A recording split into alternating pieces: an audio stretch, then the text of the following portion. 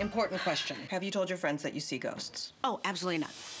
We've got a treat for you today as we catch up with a multi-talented Golden Globe winning actress. She's returning to the small screen as the lovable Nell Serrano in ABC's hit series, Not Dead Yet. Let's welcome the fabulous Gina Rodriguez. Gina, I gotta ask, tell us more about season 2 and what people can expect. Nell's going to continue on her journey of learning about life, learning from others, shedding some old bad habits, and hopefully making some profound changes in her life.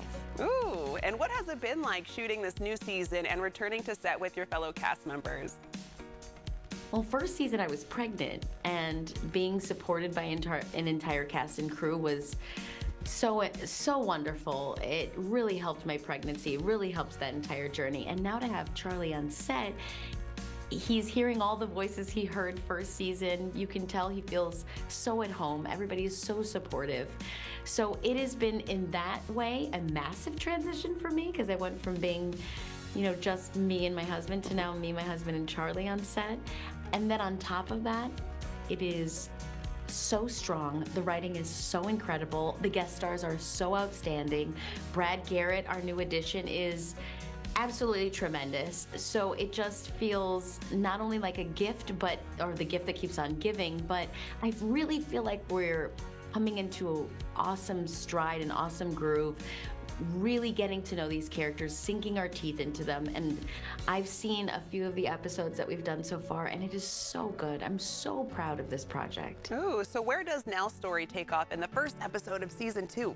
If you remember first season, she decided to say goodbye to Philip because he wasn't really accepting her for who she was at, where she was at, and she decided that the journey she was on, although it was unfamiliar and uncomfortable and she really didn't know where it was going, it felt right and she was growing from it, and she didn't want to get back off of it just to go back into a relationship.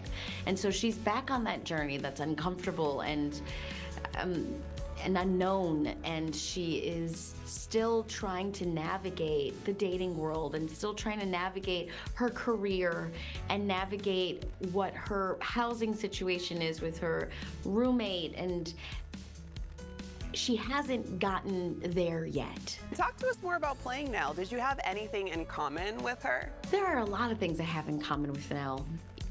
And I think that what I love so much about the character is that she's so human. She's flawed and she makes mistakes and she learns from them, or sometimes she doesn't and she needs to make the mistake again. And she is trying so hard to make this life that she thought she was supposed to have, and you can't predict life.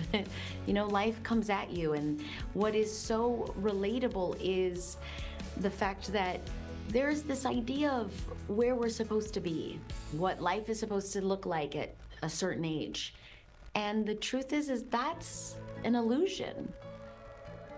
Things happen at all different, you know, steps of your journey, and it doesn't matter what age you are. Life has a different plan than we kind of put forth, and things change, and love changes, and your desire for a certain career changes. And I think, at least I grew up in a time where it was like you get one job and you do that one thing and it has to look like that, and then you get like the family and the house and the dog, and it all has to look that way. And you know, even in my own journey right now, where I'm now a mom, that looks a lot different than the way I thought it was supposed to. And, you know, we have things a certain way in our life, me and my husband, and we're feeling like we want to change things up. So what is great about playing a character that is constantly learning from every turn, constantly learning from every obit she writes, or every person that is passed that is saying, hey, listen to the lesson